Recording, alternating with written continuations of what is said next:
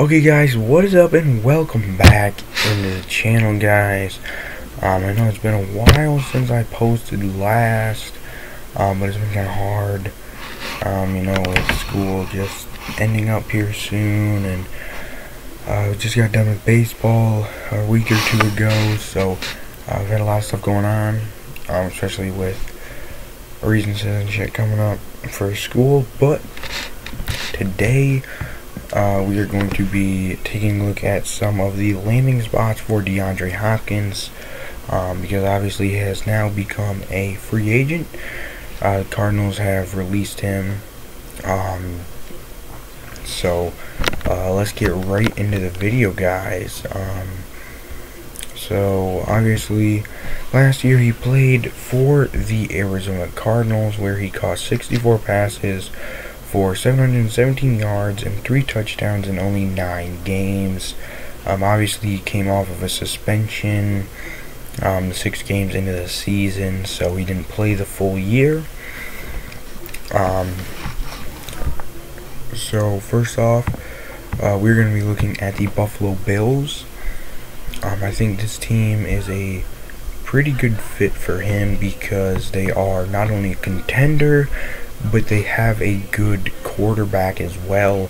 And obviously D-Hop, who's getting older, he's going to want to go to a team who's a contender and a team who has a good quarterback. And the Bills have both of these spaces checked off. They also have good threats around him, so he's not going to be the only threat around there.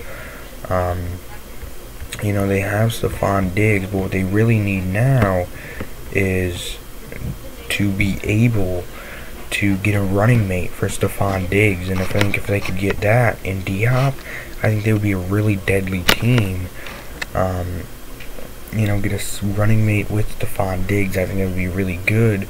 They do only have $1.5 million right now in available cap space, but obviously they could find a way to free up some cap space to sign a big name player like DeAndre Hopkins. They could obviously do it, there's no question about it. So obviously I think this is somewhere where D-Hop would like to go, because like I said earlier, they're a contender, they have a good quarterback, they have a good team, they have good weapons.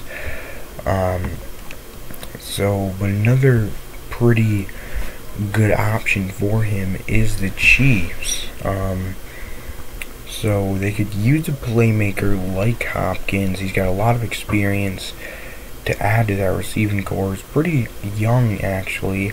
The receiving core right now includes Kadarius Toney, Marquez Valdez-Scantling, and Sky Moore.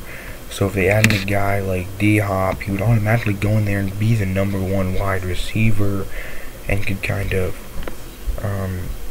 take over that team and take over that receiver core. But he also still has a really good team around him, and also with an MVP at quarterback in Patrick Mahomes. So he has everything he wants in a team in Kansas City, so he would be able to go there. It's a good option for him. Their contenders have good quarterbacks. Would be a really good team for him to go to. Next up, we're gonna look at the Lions. So I think Hopkins will fit into this roster pretty good, honestly. So the Lions receiving core would be really nice if they added D-Hop. So right now it consists of Amon-Ra St. Brown, Jameson Williams, once he serves his suspension, Marvin Jones, and Josh Reynolds, which is an amazing group, man. And if you add in DeAndre Hopkins to that, man, that makes that even more. So obviously they have a good quarterback in Jared Goff. They have a good team around him, and if they added D-Hop into this, that would just be crazy, man. Because they also have a good running game as well with David Montgomery and DeAndre Swift. But having another big name receiver like that would really just take that team to the top, and they would really be seen as one of the top teams. I have the Lions as one of my favorites right now. I actually have them winning their division. I have them winning the NFC North. And probably in a little while I will do my predictions for the teams and everything like that. But I have the Lions having a really good season. If they had D-Hop, that would be even bigger for them. But next up, we got the Baltimore Ravens. So the only reason they're on the list is because Hopkins recently had listed his 5 quarterbacks that he would like to play with, and Jackson was one of the guys included in the group. He said, unquote, "I would be lying to sit here and say it wouldn't be an honor one day if my career allows me to play that long, to play with a great guy and a great quarterback like Lamar," end quote. And he said that on his appearance on the I Am Athlete podcast. And he has a chance here. And actually the Ravens aren't horrible at wide receiver right now. Usually they are. They have an okay group. They added OBJ, Nelson Aguilar, and Zay Flowers. And that includes Rashad Bateman and Devin Duvernay already on the list. Obviously they already have Mark Andrews and Isaiah Likely at tight end too. But, I mean, it's DeAndre Hopkins. You're bringing in an all-pro. Like, are you going to question it? Like, why not? Right? It makes sense in there. He wants to play with Lamar. Like, why not give him that opportunity, you know, to play with one of the quarterbacks he wants to play with? I think that would be good for the Ravens to sign him. You got a couple of veterans, and you got a couple of young guys down there that are really going to be able to help that team out.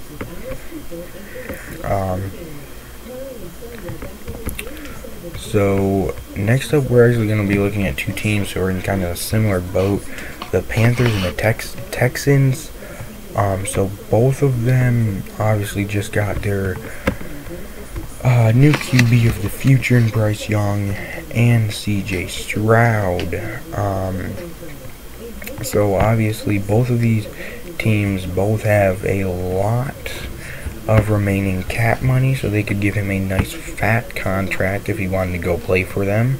And both of them have a good quarterback situation now with brand new rookie quarterbacks that are going to help that team a lot. So I think those are a couple of spots that maybe if he's just seeking a money contract, that he could go to one of those 2 teams, because they do have a good bit of money for him. But finally, we're going to go to the Cowboys. And obviously we know Jerry Jones is, you know, always looking to add somebody. And obviously the Cowboys, I mean, are kind of looking for a wide receiver right now. They do only have $10.6 million in cap space, but they could definitely find a place for him in their offense. But they did add Brandon Cooks, but that's okay, because, you know, they'll find Hopkins a spot in that offense. You know, you add him in there with Tony Pollard, CeeDee Lamb, Michael Gallup, and now Brandon Cooks and D-Hop. That's going to be a pretty stacked offense and with a pretty good defense too. So overall, pretty good team down there in Dallas if they can secure this D-Hop deal. And I think playing with Dak might also help D-Hop go over there. But he has also already spoke about how much he enjoys the state of Texas and how much he likes the state of Texas. So I think that kind of helps their chances of being able to sign him. But that is going to be all for today's video, guys.